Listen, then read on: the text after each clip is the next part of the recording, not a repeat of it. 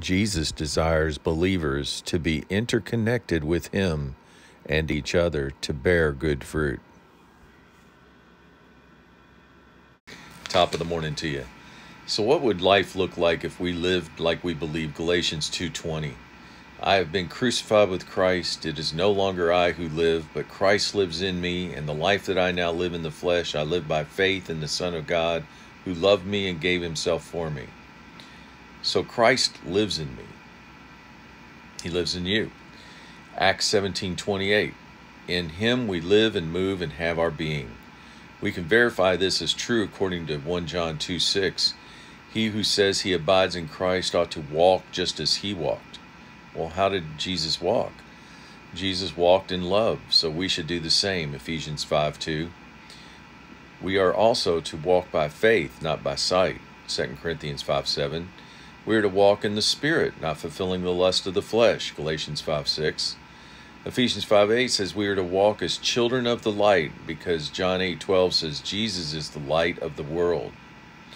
Since we are the temple of the living God, 2 Corinthians 6:16, God will dwell in them and walk among them. In Deuteronomy 13:4, ye shall walk after the Lord your God and fear him and keep his commandments, obey his voice, and you shall serve him and cleave to him. Galatians 3:28, you are all one in Christ Jesus. This connects us to fellow believers, as pointed out in Romans 12:5. So we, being many, are one body in Christ and individually members of one another. We're all connected. John 17:21, that they all may be one as you, Father, are in me, Jesus, and I in you, and that they may be one in us. Why? That the world may believe that you sent me. This unity makes us fruitful. John 15:4, abide in me and I in you, as the branch cannot bear fruit of itself unless it abides in the vine, Jesus. Neither can you bear fruit unless you abide in me.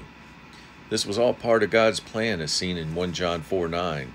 In this, the love of God was manifest towards us, that God sent his only begotten Son, Jesus, into the world that we might live through him. This whole complex thing began with one commitment, to allow Jesus to be our Lord and Savior.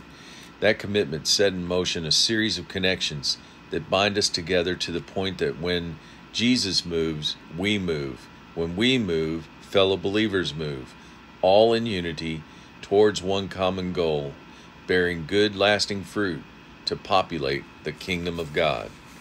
Have a great day.